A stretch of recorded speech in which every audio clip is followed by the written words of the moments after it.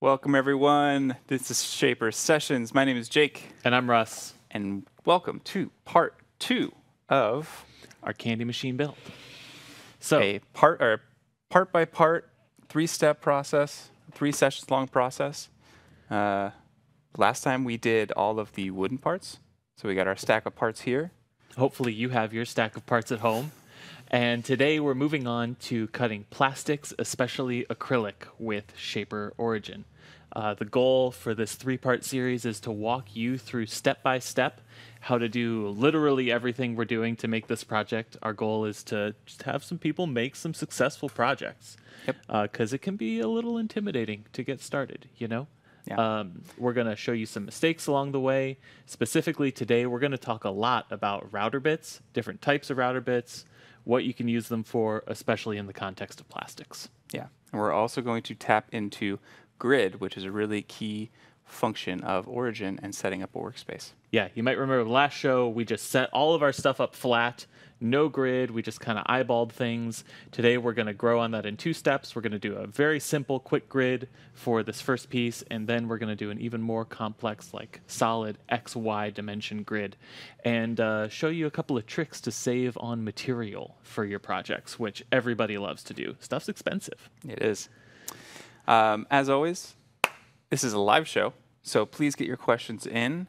We will go through them at the Q&A at the end. And during our mid-show break, go ahead and answer the poll question that pops up. Question for the day is... What is the question for the day? It's, okay, here we are. We're starting with this project. And this project was recommended to us by Bo, one of our forum members. But we're curious what you think we should teach as a first project for Origin owners, new Origin owners specifically. If you've got experience, tell us what you did that went well. If you don't own an Origin, tell us what you would like to see from us to get you started. What project would you recommend we teach to new Origin owners? And again, that poll question is going to come up halfway through the show. We're giving you a little bit of a head start to think about it. But answer that poll question when it pops up, and that's going to enter you into the giveaway that we do during that Q&A for our live viewers at the end of the show. Sweet. That was a mouthful. That was. I think we should get started with a demo. All right. What do I have in front of me? I have a MDF spoil board so that I don't cut it into my tabletop. And I have a piece of 1/8" clear acrylic with a paper backing on it still. That is double-sided taped down. We have about 3 strips going all the way across. And we have our Shaper tape laid out. You can see here up at the top, it's a little bit more dense, just because it's a short board and we're cutting a tall object. So when we get to the top of that shape, we want to make sure that there's plenty of dominoes in our view. Yep. Jake has already scanned this, and you may see that this setup is really familiar to the setup we did on the last show. So if this is brand new to you, if this is the first of this series that you're watching, or if you say, hey guys, slow it down a minute, after the show, go back and watch that other show. And we'll rehash everything that we did to get this setup scanned in the first place. But since we covered that in the last show, we're going to fast forward past that part. We're going to show you a new trick, which is the double-click grid. And this is part of setting up your file so that if you need to make changes in the future, you can still kind of eyeball things as you place them. But if you need to change things in the future, you can always go back to this new double-click grid and replace your files.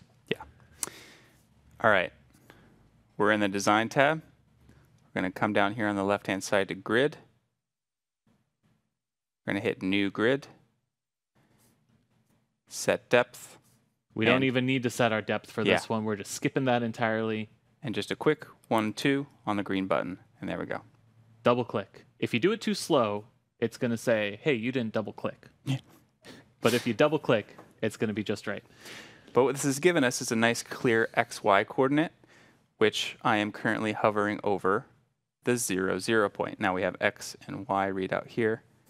And as I move around, it will tell me exactly where I am on that grid. But this 0, 0 point is all we care about for right now. Yep, and one important note about this grid is that it's not in reference to anything other than wherever Origin has to be pointing at the time that you make the grid. It's not in reference to any edge in particular. We're going to show you how to make an edge reference grid in the second half of this show. Yeah. This is more of a placeholder grid, we could call it. Yeah, exactly. All right, so we're going to hop into import now.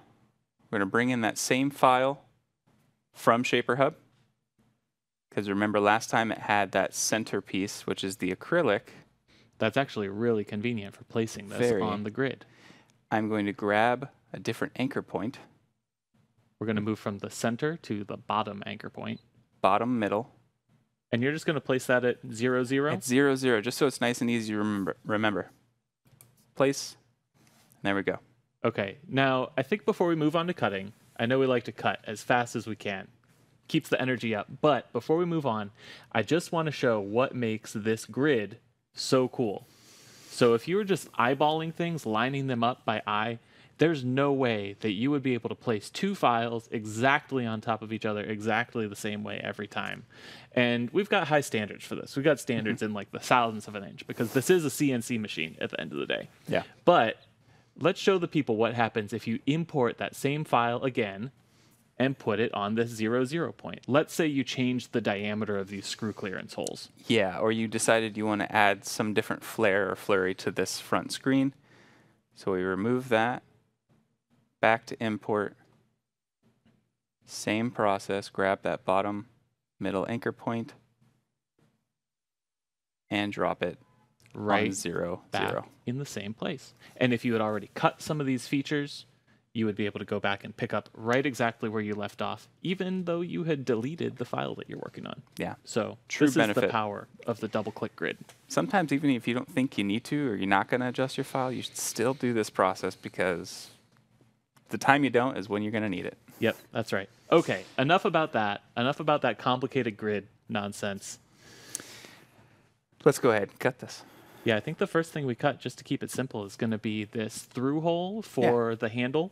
Yeah, and we're using the standard 1/8 inch cutter that comes in the box.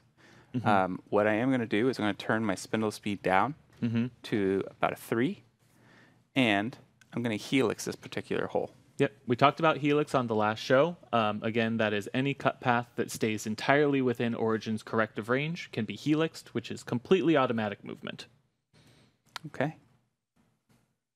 Glasses on. Yeah, let's let it rip. This is going to be a fast one.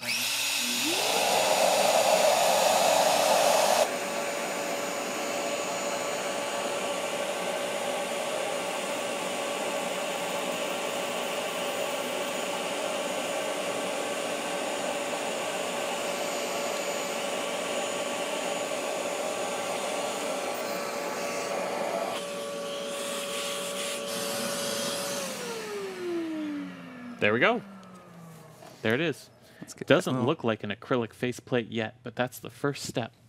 And always, whenever we make a cut, we check it. Now, this hole I know is supposed to be oversized, but we do want to make sure that it fits this dowel that goes through it.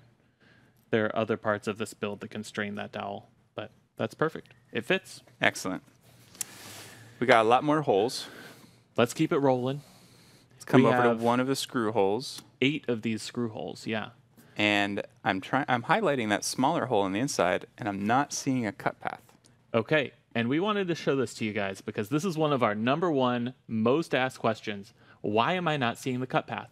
And the reason for that, 99% of the time, is that your router bit is too big. Origin's going to say, hey, that hole is too small for an 1/8 inch router bit, so I'm not going to let you cut it because it would be screwing up your project. So it just doesn't show the cut path. What we have is a 1/16 inch router bit. Jake's going to swap out that 1/8 inch router bit, put the 1/16 inch in there, and you're going to see how that cut path, as soon as we change that router bit, shows right up. This is a 1/16 inch straight flute bit. Not that long. It's like a 1/2 inch long or so. We've got 1/8 inch material, though, so plenty, more than enough. Yeah.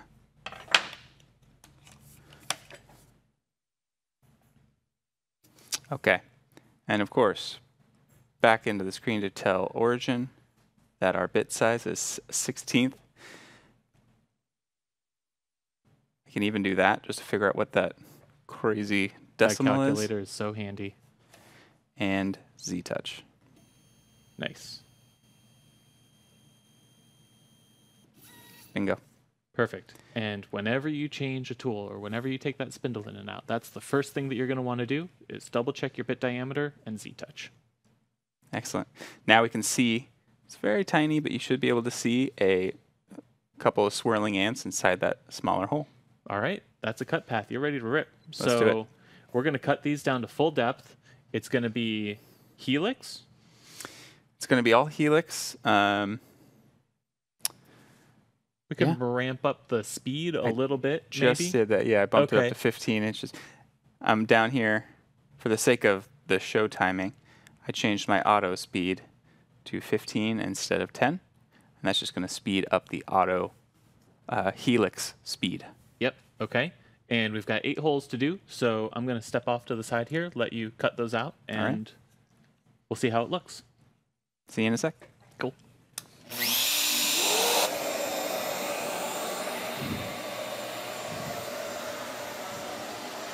So, one of our most asked questions answered.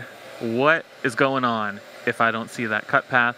And the answer there most likely is that your router bit is too big for the path somewhere. The cool thing about Origin is that it automatically calculates all that stuff for you, so it prevents you from making mistakes. The hard thing there is if you don't know what's going on, it can be confusing. So we just fixed that in this case with that 16th inch router bit.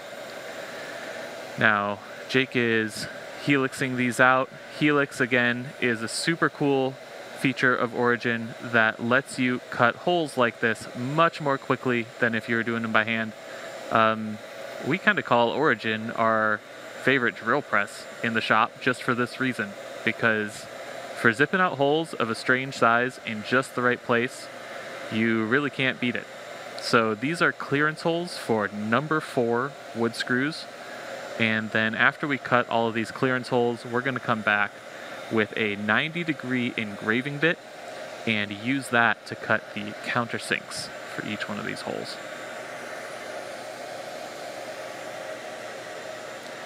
As always, ask any questions that come up in the chat.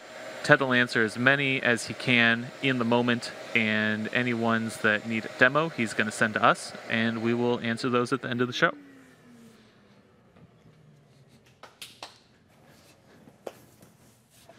There we go. Cool. 10 holes. 10 holes. More than I thought. Candy's not going anywhere. Nice. So we're swapping that out now for this 90-degree engraving bit. Yeah. And you had a little diagrammed. I did have a little diagram. So, all right, we've got our depth, we've got our cut type, we've got our diameter, and we've got to figure out how all of these things come together to make a nice countersink for a hole. For this, we're going to use an inside cut, and we're actually going to put a small diameter on that router bit, a 0.02 inch diameter, which is kind of our default engraving diameter. And you might wonder why that is. Okay, so I've got a diagram here. I think the best place to show this off would be on the overhead cam, probably. Can we show that? You see that okay? Nice. So when we've got an engraving bit, these, as sharp as they might feel or look, they don't actually come to a full point at the end. There is a little flat area on the end of this router bit, and we're going to call the flat area of that router bit 0.02 inches. Now, if we were to cut this right at 0, okay, you could imagine a dotted line right there. If I'm countersinking this hole, you're going to have a little step at the bottom of that countersink. But if I put in that router bit diameter, 0.02 inches, that's going to bump that inside cut just over so that my countersink is all angle and no flat. That's what we're looking for here. Nice. And for our depth? For our depth, for screws, you know, different screws have different head heights. So I think we sneak up on this one. Okay. Maybe we call it 0.05 to start and see where that gets us. What do you think? Let's see it. So in my depth, entering 0.05. The other thing I'm noticing is this larger hole is not where we're countersinking. We're countersinking. We're countersinking the inner hole. Yeah, I would ignore that outer hole completely. Cool. More of a show, more of a, guideline than anything else. And when I did this earlier, I actually kept helix mode on for this. There you go. Or, you know what? Let's turn it off. Okay. Okay. Sorry, I'm waffling there. Okay. I remember I did this exact same thing. I was like, turn Helix on. And then I turned it off and I used auto mode instead. Yeah. The reason for that is, I'll give you the background behind this. Helix mode calculates the depth per revolution, the depth per helix, based on the router bit diameter that you put in. So a quarter-inch router bit's going to step down a certain amount. An 1/8-inch router bit's going to step down half that. A 16th is going to step down half that. A 0.02 router bit's going to step down a tiny, tiny amount every single helix, and that's going to just take forever. So Okay. I'd use auto mode for this one. Good call.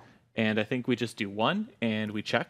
I have see how my it works. screw right here. Perfect.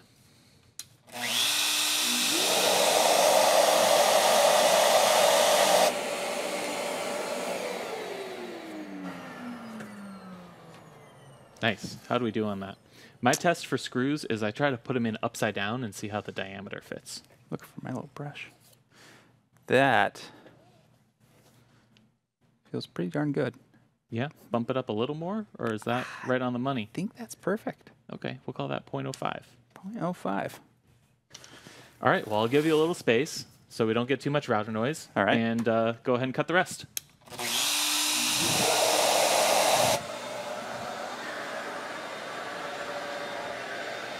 Countersinks are fun. For this, we're using a 90-degree engraving bit.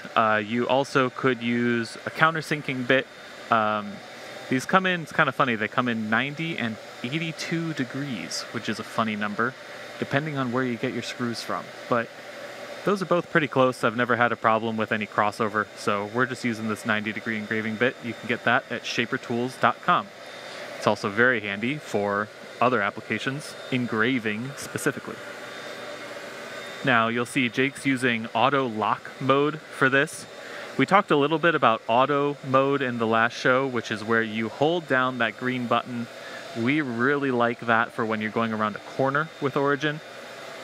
To enable auto lock mode, you just double tap that green button when you start a path, and you're going to see Jake, when he starts the next path here, do that double tap. Here you go. Double tap.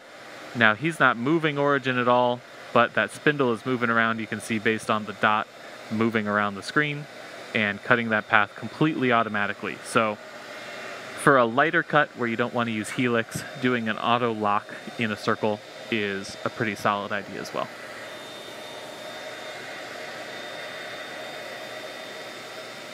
There we go, that's it.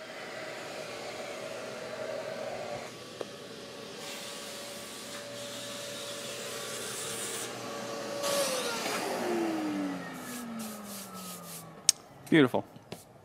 Great. I love that. It's so fast. That's so fast. Imagine having to lay all that stuff out by hand and then taking it to the drill press and like hoping you get the drill right on the center And for everyone. chamfering acrylic on a drill press, or on a hand drill especially, is A little not chattery. a little chattery. Yeah. Okay, so we've got all these holes. Next thing we got to do is cut out that profile. Now, we used the 1/8-inch stock router bit for the first hole that we did, and you could absolutely use the 1/8-inch stock router bit for cutting out this profile. We found, though, that we get slightly better results with O-flute router bits in plastics, acrylic especially. So for this, we're going to use our 1/8-inch by 1/2-inch O-flute router bit. We've talked about our 1/8-inch by 1/4-inch O-flute router bit a lot in the context of soft metals like brass. But plastic is so soft that you can go a little longer with that skinny router bit. That 1/2-inch length gets you a little more depth, obviously, even though we're only going an 1/8 deep.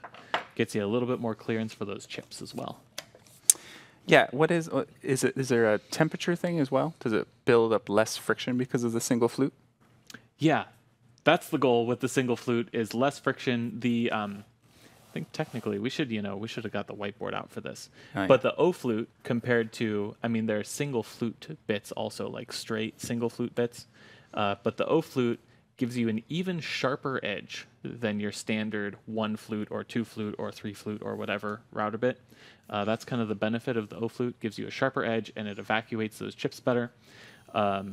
For something like plastics, a sharp edge is going to last a really long time. Even for soft metals, a sharper O flute edge is going to last a really long time. It's really great on aluminum and brass. But when you get to harder metals, which we don't recommend doing with Shaper Origin, but we're talking about like big CNC mills at this point, I would never use an O-flute for that because that sharper edge is going to be less durable. That's the trade-off there. So for plastics, O-flute bit is awesome. Totally the way to go. This is also why we recommend that 5mm O-flute bit for plywoods, because it's sharp, extra sharp, really zips through that plywood, even though it's way deeper of a cut than we would typically recommend somebody cut with a 5mm bit. We recommend that people can cut even all the way down to like 20mm with that. So that's the magic of O-flutes. Alrighty. So I'm going to go at this with a 0.02 roughing offset. Feel confident to go down to an 1/8 inch depth. And I'll come back in, and I might. Well, what do you think about holding auto for the finish pass? You could hold auto for the finish pass if you want. Yeah. Sometime, yeah. We'll see how this. Up to you. Give you what you're going for there. Right, is a little bit more consistent. Of an edge. Yeah. Right. You're less likely. I mean, you could sand the acrylic edges, but trying not to. So if we have auto lock on, we're gonna have a really consistent edge all the way across. Yeah. Sure. Okay. I would go for that. The one thing to keep in mind for everybody watching is that plastics do tend to bunch up a little bit in a way that sawdust really doesn't. So if you see Jake stopping it all, I mean, I'll mention this if it happens, but might stop, might vacuum it out a little bit, might brush it out a little bit, and that's all completely normal. You can always hit the red button at any time. Just give it a pause. You can pick back up right where you left off. But we'll talk about that if it happens. Will you toss me a brush if you find one laying I around? will. Thank you. Okay, gotcha. Here we go. All right, first got to find a brush, huh? While I'm doing that, we can talk about cutting plastics a little bit more. As far as settings goes, I think of plastics as something that I want to cut a little more slowly than wood. The reason for that is if you get wood too hot, it builds up a little bit of friction. It may start to smoke, but it takes quite a while to get there. The worst thing that happens is you kind of resin up your router bit, and that stuff can be cleaned off pretty easily. Now, with plastics, they tend to melt quite a bit easier than wood. Okay, so let's think temperatures. Woods melt, not melt, but burn in the 400 to 500 degree range. Plastics start to melt in maybe the 200 to 300 degree range. That's all Fahrenheit. And so they're a little bit more sensitive to heat. Because they're a little bit more sensitive to heat, you want to go more slowly with them. That's why Jake, I believe, had his spindle set on spindle setting 3. And he's going just at a pace that kind of feels good with that spindle. He's looking for a good feel that's not pushing him around too much. He's listening for a good hum in that spindle, not a shriek or not a chug-a-lug, a rumble, if you will, just a nice hum in between. He's making sure that it doesn't smell like melting or burning plastic. And as long as all those things are good, we would call this a good cut. The other thing that we can look at when he's done with this is the chip quality to make sure that we've got nice flaky chips, not too big, not too chunky, not too small, and not too powdery. So you want a nice little flaky chip.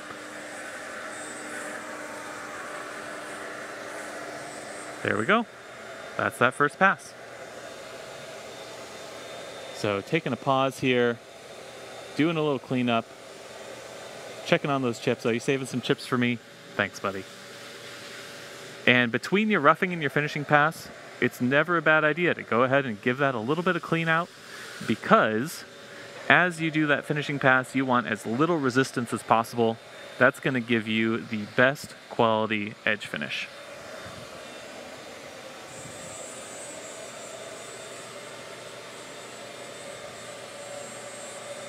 For anybody who's new to Shaper Origin, this is our handheld CNC router for, we'll call it woodworking and more, because we're working on plastics today. And as Jake is moving this router around, the dot inside the crosshairs represents the center of the spindle. Origin keeps the center of that spindle automatically locked on to that dotted line, which is the center of the tool path. Auto corrects for you as you move this thing around in space. And as long as he keeps that dot somewhere inside the circle, he's going to have a perfect cut every time. If for whatever reason that dot moves outside the circle, Origin will automatically retract and save Jake's work for him. So it's a CNC machine cooked into a handheld plunge router. And I mean, we're coming around on the final stretch here. You've got just like an edge and a half to go. So you're going to see the results. I would not trust myself to route straight lines like this by hand with a plunge router. I'll tell you that.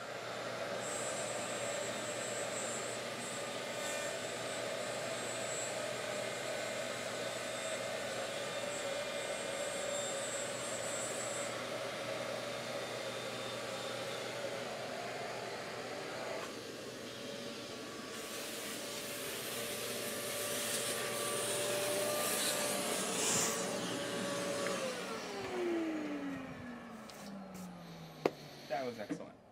I didn't have any buildup. Pretty good. So sometimes what will happen, and I think honestly, when it's happened to me most is when I have the spindle speed a little higher. This cut path will get packed up with chips, and I'll actually feel Origin's base kind of get stuck, and I need to ride up and over it, which we don't want to do. But that was good. I'm going to say that's the chips melting to each other. They Getting get all chunky. gummed up like that. Yeah, a little too hot. So turning that spindle speed down, you're on 3 today. Yeah, I think that's a good move. felt good. And let's show these off. These are those chips that we were talking about. These are nice little flakes. Does that feel like a good chip to you? Yeah, it looks like a good chip. Let's look at those on the camera. That's a good chip. They're, nice, discrete, individual parts. Yeah, make a wish. Cool. Let's nice. pry this up. Oh, I didn't get you a pry bar. There you go.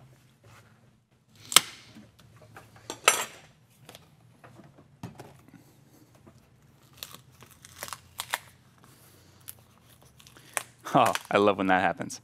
I cut through the plastic, But not the paper. but not the paper. That's a good cut right there. Boink. Nice. What are you looking for? Hey, there you go. Yeah, cut towards your body, everyone. Don't try this at home. There we go. Nice. Love that precise depth control. What do you think about that? That was grand. Yeah, you want to go for the peel reveal? Absolutely. If I can get it in one peel. Ooh, pressure's on.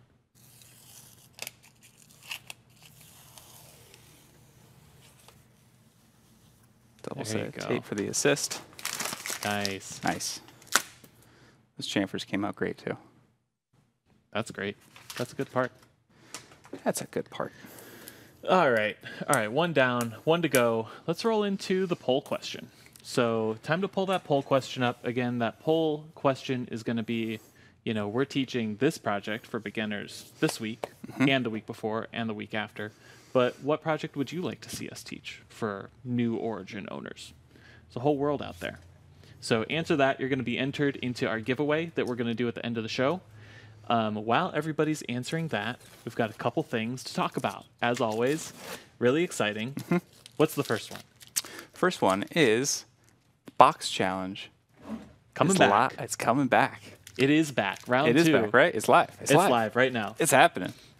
So we last did this, I think 2 years ago now, the box challenge, right? Yeah. Last year we did a studio design challenge. We're bringing the box challenge back. All right. The prizes. I mean, let's get the exciting stuff going first. First prize, $1,000 to the Shaper store. Second prize, a Festool CT MIDI. Third prize, a package of clamps from Bessie. All really, really great stuff. Yeah. Anyone can win. You can be an Origin owner, or you cannot. You can use Origin in your project. You don't have to. Yeah. All of that's going to be online. And, okay, here, I've got the website pulled up. Let's go to the website. We've got all the details on here. So if you want to learn more about this, check out shapertools.com/box challenge. Goose, can we pull the laptop up here? Yeah, here we go. Shaper box challenge. How to enter. Let's scroll down. We'll get there. The key is, submit your entry with hashtag ShaperBoxChallenge on Instagram between now and February 29th with at least 3 photos. Okay? The way that we're judging this, kind of 3 pillars of judgment, right? One is originality and design. The second is craftsmanship. The third is documentation. So photos are good. You know, it's even better. Process. Yeah. A video. I was going for Oh, a video. a video. A video. Process is great. Yeah. Process in the video. I mean, a video of the finished box is cool too. It could just be a video of the finished thing. But photos are great. Finished box, process, photo, video, all that stuff. The more the better. Back to the laptop if you don't mind. Okay, these are just some boxes that we've plinked around with at HQ. These are some ideas to get you started. This is a little salt box, match box, double dovetail box. I think there's a session that Andy did on this one. At minimum, it's on Shaper Hub. That's crazy. This is a classic Matt Kenny box. We've got a whole masterclass on box making from Matt Kenny on shapertools.com/masterclass. Okay, here's those prizes again. Judging criteria, design, craftsmanship, documentation. Bam. Okay. That's it. That's everything there. Shaper Box Challenge, shapertools.com/box challenge, #ShaperBox Challenge on Instagram, now till February 29th. Can't wait to see what I'll make. Absolutely. Speaking of masterclass, speaking of Matt Kenny masterclass, this is all coming together. Masterclass live at the Florida School of Woodwork is sold out. But I guess we're teasing you guys today. Let's go over to the website here. This is awesome. We're so excited to do this. This is at the Florida School of Woodwork, March 15th and 16th. It is sold out. Okay, enough about that, Russ. I don't care that it's sold out. I still want to do this thing. Here's this button down here. You're going to want to click this. Get on the wait list, because inevitably 1 or 2 people might cancel, especially if you're in the Florida region. No harm in getting on the wait list.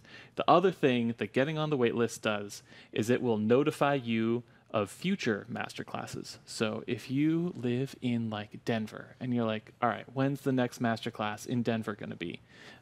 Get on this wait list and you might find out that there's one coming to Denver. Don't take my word for that. Okay, I'm not promising Denver specifically, just a city that came to mind. But this is where you would find out about it. Get on the wait list so that you can hear it from your email first and register ASAP, because these sell out. Yes. Cool. Regardless of that, we have a really exciting guest because we wanted to just hype this up. We're so excited to visit the Florida School of Woodwork. We have Kate from the Florida School of Woodwork here to join us. Let's bring her on. Hey, Kate. Hey, Kate. Good evening, everybody. Hey, good evening. Thanks so much for hanging on. We know it's late over by you, but we're so excited to come to the Florida School of Woodwork and learn about steam bending, marquetry, and mortise and tenon joinery. Yeah. We wanted to bring you on just to talk about the school, talk about yourself. Could you tell us a little about yourself, the school's origin story, all that stuff? Yeah, sure. So I grew up in England, and my dad was a tinker. So he's always doing things. And so when I moved to the United States, I ended up living in Fort Lauderdale and I think that many of us have lived in these situations where I had a money pit house. Oh, no. And I know, and every weekend it was what was the project are we going to do? And so I started buying tools, didn't know what to do with them, and it's embarrassing to say that it was pre-YouTube. And so I started building furniture, and it kept falling apart, rather embarrassingly. And so I ended up going to the Oregon College of Arts and Crafts for a while. In that process, started making furniture, stopped falling apart, and then people started asking if they could buy it, much to sort of my astonishment. And eventually, I had a really nice little side hustle going and ended up moving to Florida. And that was sort of just kind of like post 9/11 and went and got my graduate degree. But while I was there, I had the audacity to put, and this is dating as well, put an ad in Yellow Pages. Yeah. And Remember those.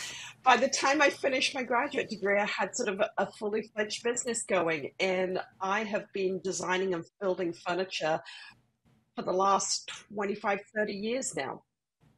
Oh, cool. That's incredible. So that's how I started.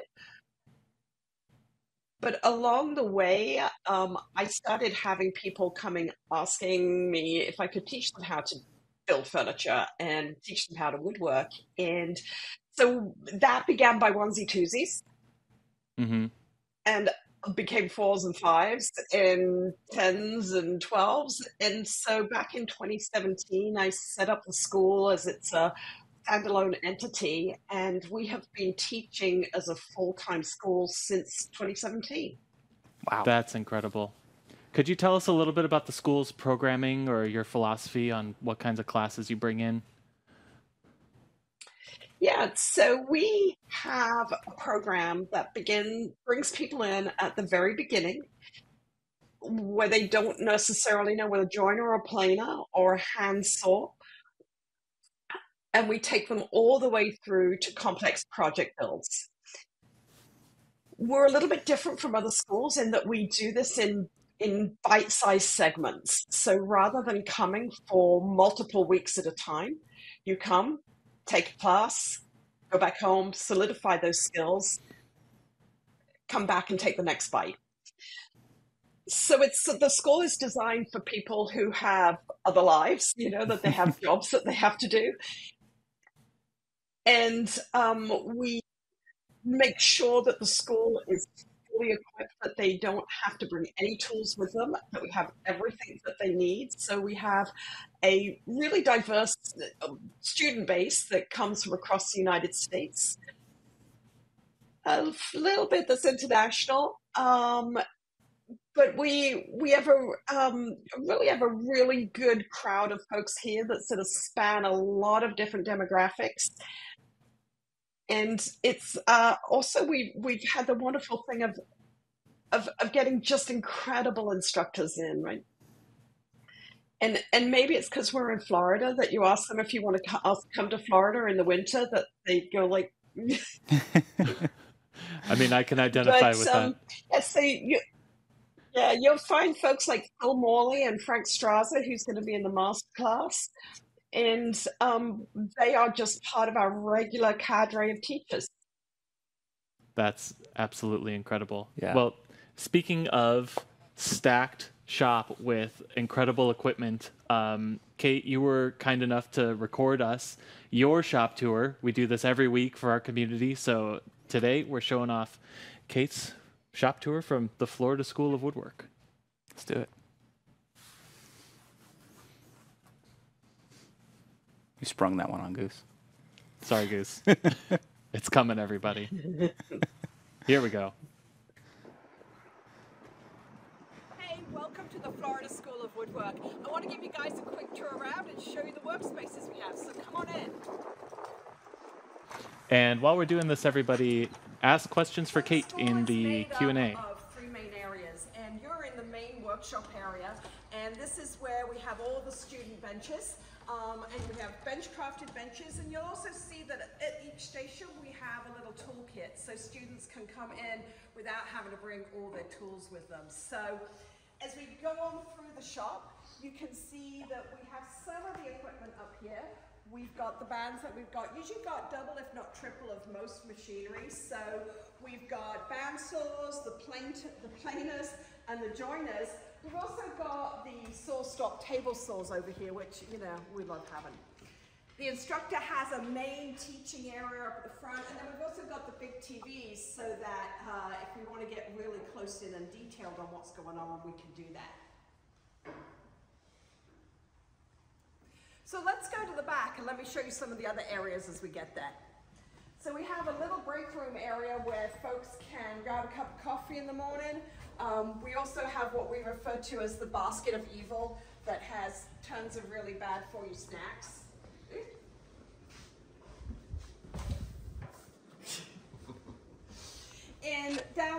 here we have our lumber storage and some additional machinery. So we have things like our drill presses, we do our lumber prep back here, and we also have the miter stations. We store some of the equipment here, so we have the sawhorses hanging up, but we do come back here and work on things like the router stations and the mortising machines. One of the nice areas that we have for just hanging out and having fun is our little, we call it industrial New Orleans, but we have a little courtyard out here that has both plants where you can fill with greenery and a little picnic area. We call it industrial because we've got the wonderful chain link fence back here, which is perhaps not the sweetest. But anyway, we really look forward to seeing you. We hope you'll come and join us for the Shape of event. It's just going to be just an awesome blast. Lovely mix of modern technology and traditional hand tools. Can't wait to see you here. Awesome. What Thanks an so much. incredible space.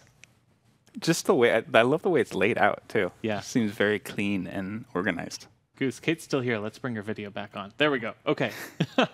What a beautiful shop. Holy smokes. Yeah, lovely building that's built in the 1920s.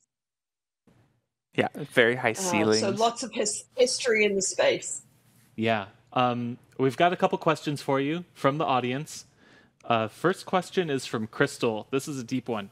When you were pursuing your master's, had you already decided to continue on with the woodworking field, or did you get your master's in something completely unrelated?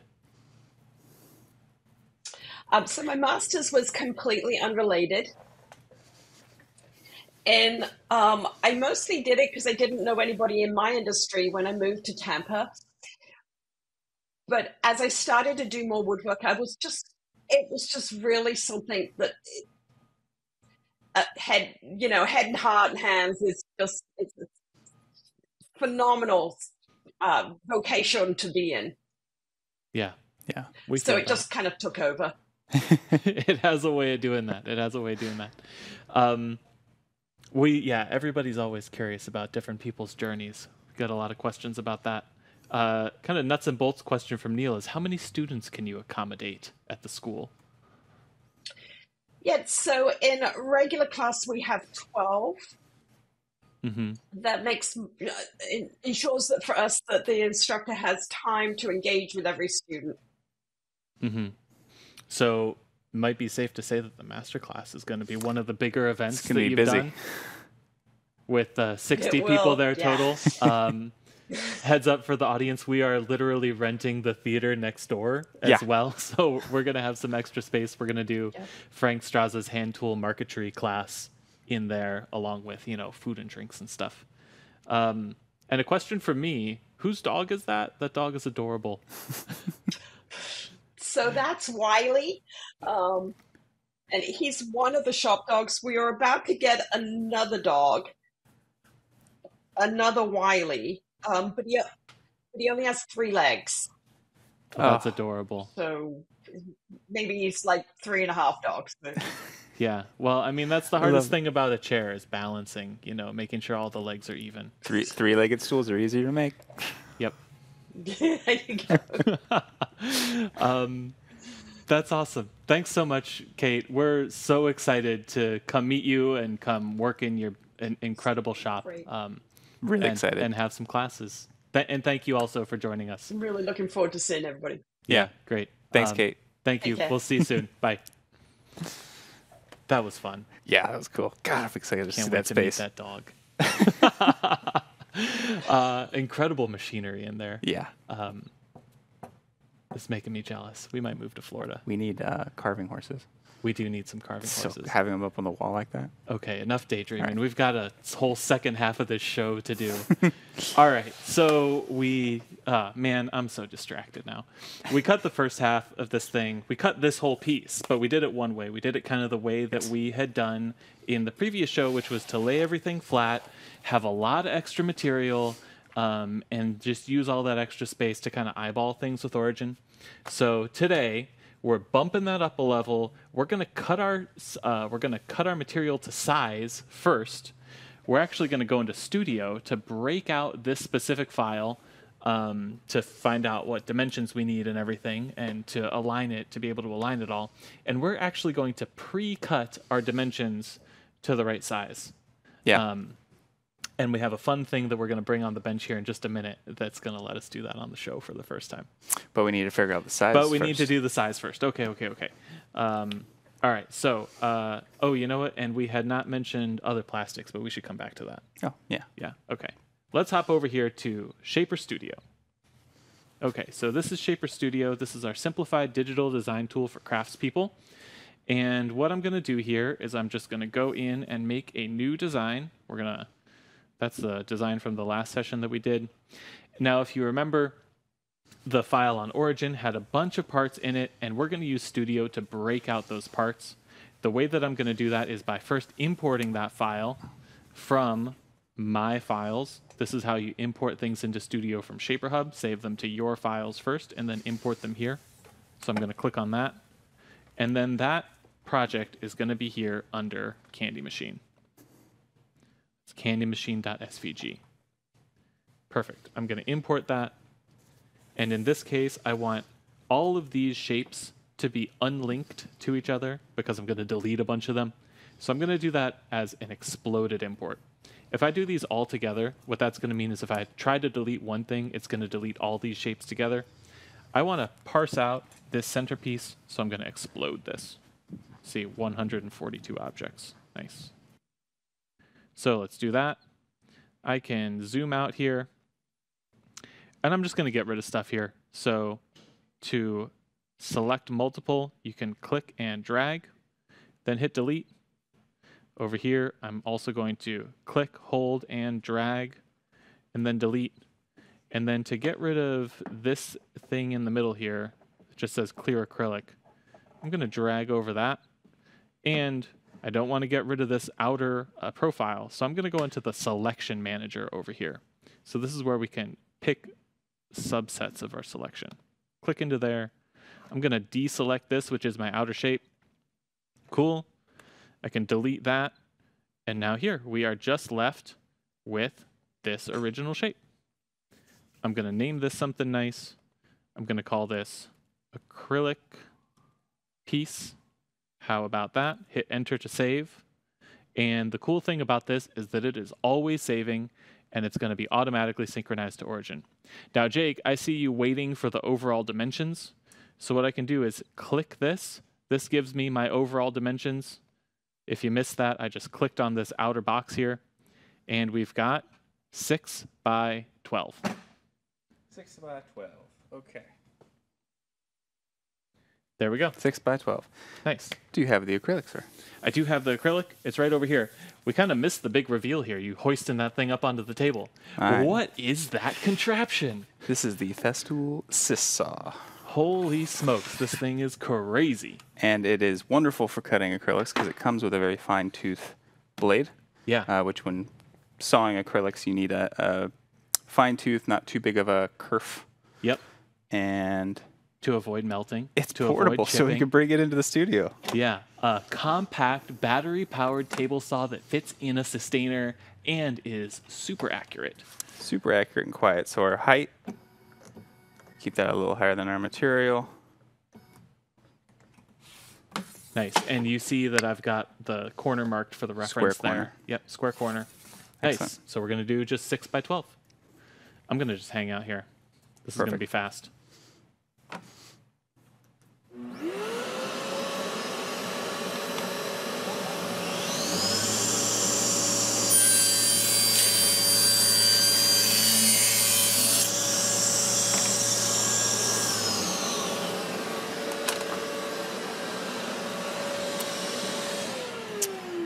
What I absolutely love about this saw is the sliding table feature. Because sometimes you just... That action is just... Wow. It makes me so happy. All right. And by 12... By 12. You're going to measure this out? I didn't bring a measuring tape. Here's one. Thank you. Yep, gotcha.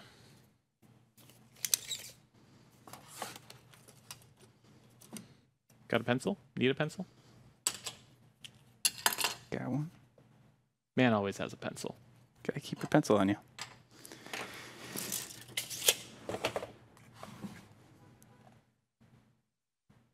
All right. Perfect.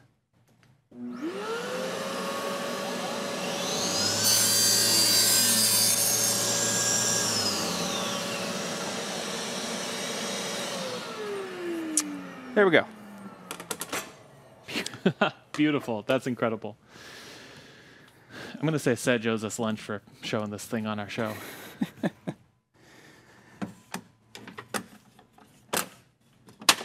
Tuck this away. Yeah, very packable.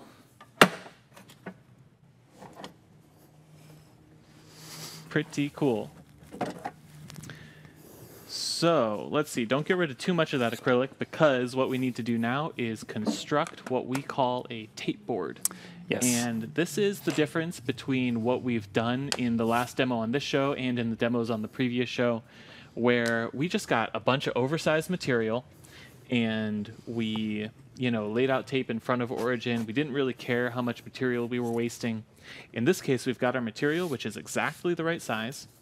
But what that means is we need to construct a tape board, which is a field of tape on the same plane as our material, a little bit in front of Origin. Is it cheating if I use the old stuff? No, that's fine. It's already got tape on it. It's already got tape on it. It's nice and big. Yeah. All right, so I'm going to put this out ahead of me. Mm-hmm.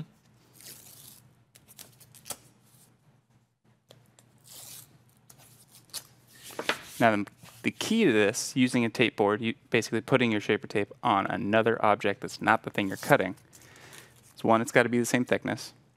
Two, you got to make sure that they don't move independently of each other, because that messes your whole world up.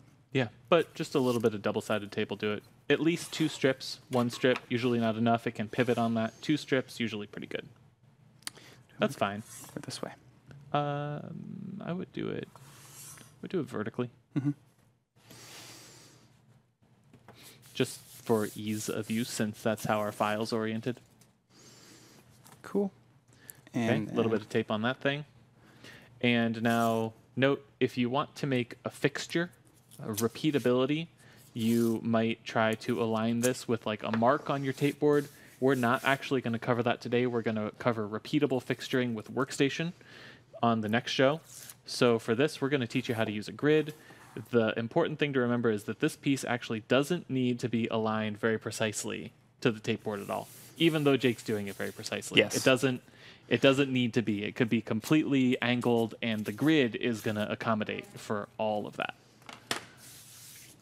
Cool. Looks good. I am going to add one more strip of tape just right there, because we cut through a lot. Got some tape? Yeah. Nice. Yeah, a little extra tape never hurts. If you're ever in doubt, you could always scan and see what your tape health meter says, But it never hurts to add an extra row right off the bat. Okay, we are scanning just like we've done for every other part that we've made. You do want to make a new scan because it's going to capture the new tape that we added, because you're changing the orientation of everything here. We've flipped that piece kind of facing the other direction, and it's going to capture the new piece that we added of material in that image. Yes, it is. You'll see after we scan, that pops you directly into design mode. And now what we're going to do to align our template to this piece of material is we're going to make a grid. And I would say that for this, we should make a grid with that engraving bit upside down, which we don't really have set up quite yet, actually, for this one, but it'll be pretty quick to do. So what we recommend for gridding is to use your engraving bit flipped upside down in that 1/4 inch collet. Any engraving bit will do. We're going to use the 90-degree engraving bit, and that gives you a nice, solid 0.2500 inch diameter shank that you can use to probe off of your material with, and this will all make a little more sense in just a minute. Yeah. Goose, if you wouldn't show the Origin cam real quick. Engraving bit, sharp side in, just finger tight on that.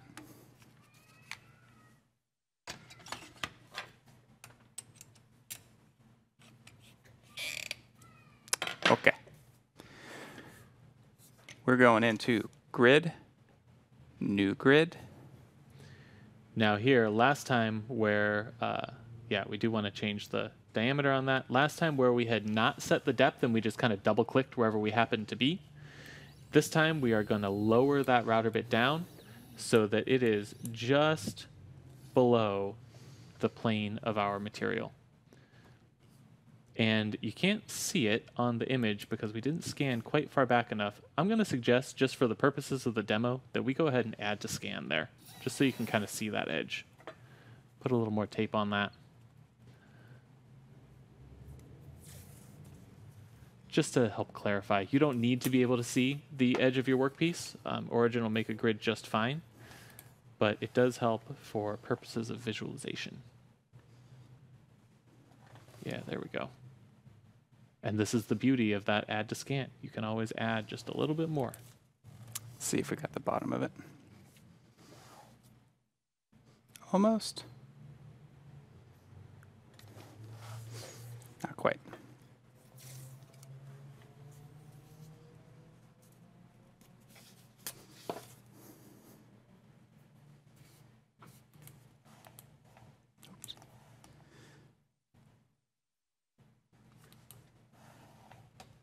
There we go. Hey, there we go. A couple extra dominoes helps us get all the way to the bottom. It's looking out ahead of itself about 16 inches and then directly to the front of origin. So that's kind of the range that you have. Mm-hmm. New All right, grid. we're going to make that grid. We're going to set that depth so that that router bit just comes down below origin's base so that it can touch off against the edge of that material. And you can see when Jake brings that router bit all the way into contact with the edge, he can click that green button. He probed once. Now he's going to probe a second time to make that x-axis. And then he's going to come around the corner and probe a third time to make that y-axis. So you've got a nice square XY coordinate system relative to the corner of your workpiece. Now, when we go ahead and import, here we go, we should have a new design right at the top. And we should be able to grab the bottom left anchor point on that one. What do you think? Does that look like that? Makes sense? Yep, perfect. Bam. Nice. Now we know that that is snapped to the physical material. Our edges are square, so that's all going to line up nicely. Yeah. I would say we should go ahead and cut this out. Probably take less than 5 minutes if I just let you rip on it. What do you think? I think I can do it in 5. Okay, cool. So we're going to start with what, that 16th inch bit, and we can do the screw clearance holes, and we can use the 16th inch bit to do the handle clearance hole. Yep. So we'll do the 16th inch bit first. We'll come back with the 90-degree engraving bit, and we'll get those countersinks. And then we will come back with the 1/8 inch O-flute and get just that last little bit of material that we need to remove on the bottom here. Now remember, we already cut the rest of this to size previously on the table saw, so all Jake's going to need to cut is this little part right down here. Should be pretty fast. Got that 16th inch bit in there. Nice. Might need to change that to an inside cut. Inside. Helix. Let's go a little. All right, Nice. here we go. Okay, off to the races. And I'll try to keep track of what Jake's doing as he goes through it. So again, like we were doing for those screw clearance holes, we are helixing this handle clearance hole just because it's nice and easy. Origin's doing all the work. Jake isn't even moving the thing. He doesn't even need to hold down the button. You just click that button to helix and off it goes. We'll do the same thing for all these screw clearance holes. You did forget to hit helix there, I think. There we go. Just because helix is a little bit easier on that router bit than trying to take that full depth all in one go. It really eases into it. It spirals down continuously as you go. So even though it's pretty quick, it's really only taking off a couple hundredths of an inch of material. at any given time.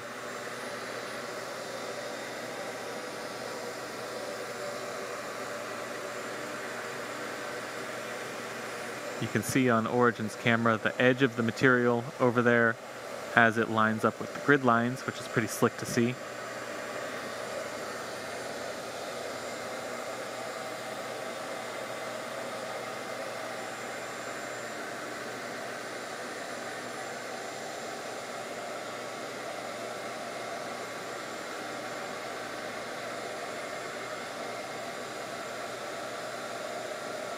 And as always, if you have any questions, make sure you ask those in the chat. Once we're done with this demo, I think we're going to roll into our Origin question and answer segment. So we'll answer some questions, we'll do those giveaways, then we'll call it a wrap.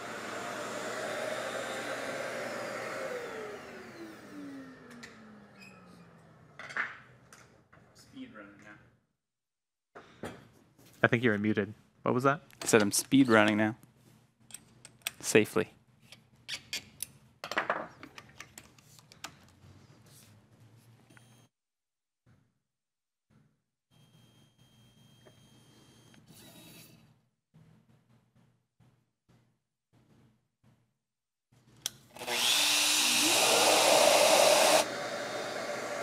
Hey Jake, not sure that Z touched, because you got that warning, right?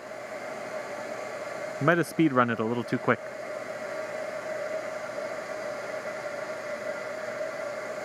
There we go.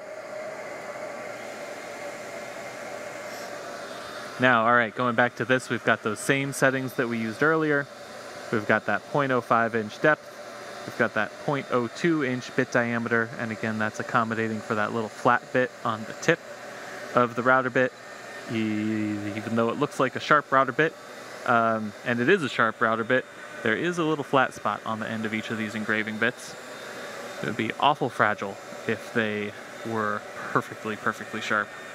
That's going to be an inside cut, and Jake is using auto lock on these to go right down to that final depth and then zip around the perimeter of that circle.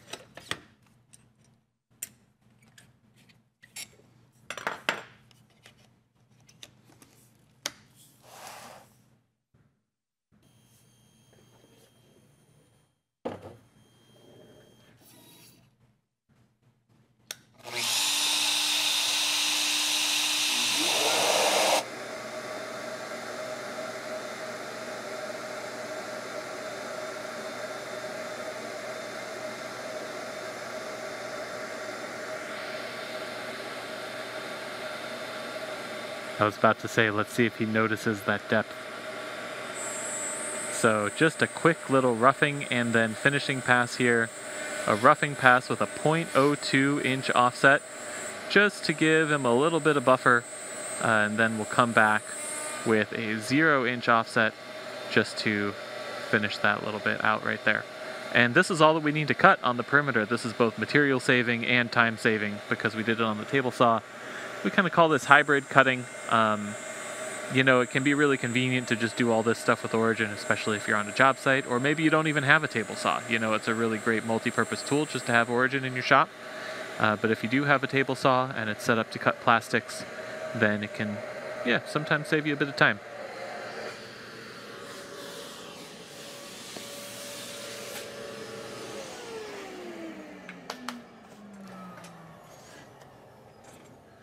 Sweet.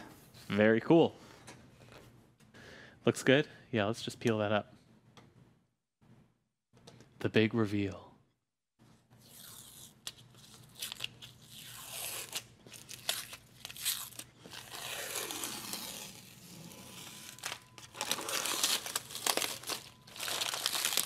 That looks great.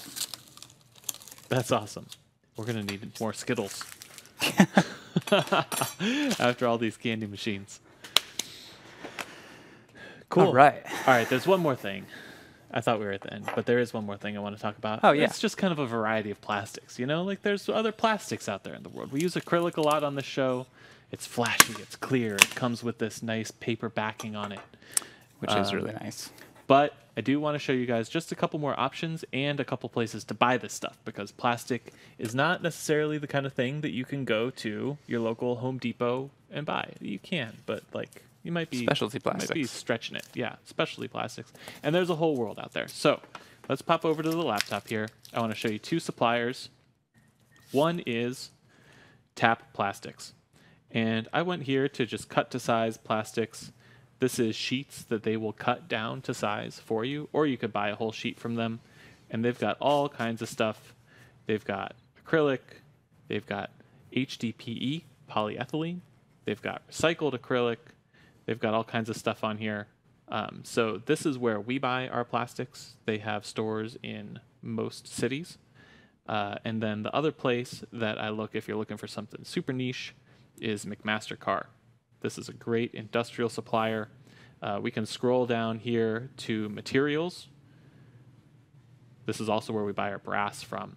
We can scroll down to raw materials here, and you'll see plastics. Okay. Oop, hit the back button. Let's go back to plastics. Raw materials, plastics. There we go.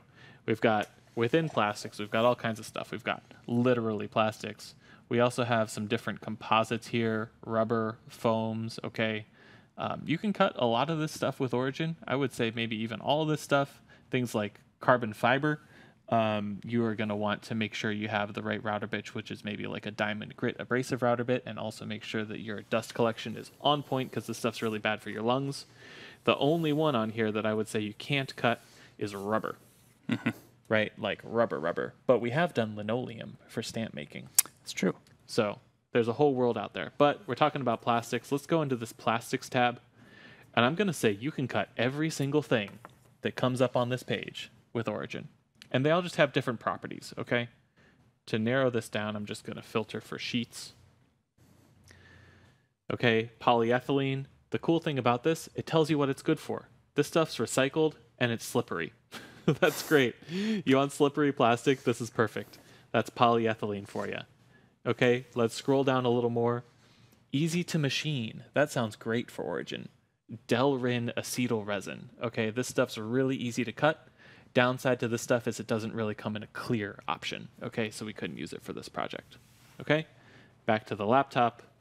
We've got wear-resistant nylon. So if you want something super strong and wear-resistant, you could use nylon. That's cuttable with Origin. All right. Moisture-resistant polyethylene HDPE. This stuff's great. We use it here. Tap Plastics sells a version called Starbond, right? Or Starboard. Starboard. Starbond is the glue company, right? Starboard, which is a great pun. It's marine plastic. Starboard. I should remember that. Get it? Oh, my. Oh, my goodness. Okay, let's pull one more example out of here. Okay, one more. PVC. Okay, PVC is what maybe a lot of like kitchen appliance shells are made out of. It's lightweight. It's really flexible, so it's going to say, hey, oh, wow, of course, right, impact and chemical resistant. So like you put baking soda on it, it doesn't matter. If you drop it from the countertop, it doesn't matter. It's lightweight. It's inexpensive. PVC. It's great for that. Okay. Cool. There we go. It's a lot of different plastics. It's a lot of different plastics. There's even more. We're not even halfway down the page here. But anything on this plastics page you can cut with Origin. Give it a browse. Just see what's in there. Thanks, everyone. See you then. Bye.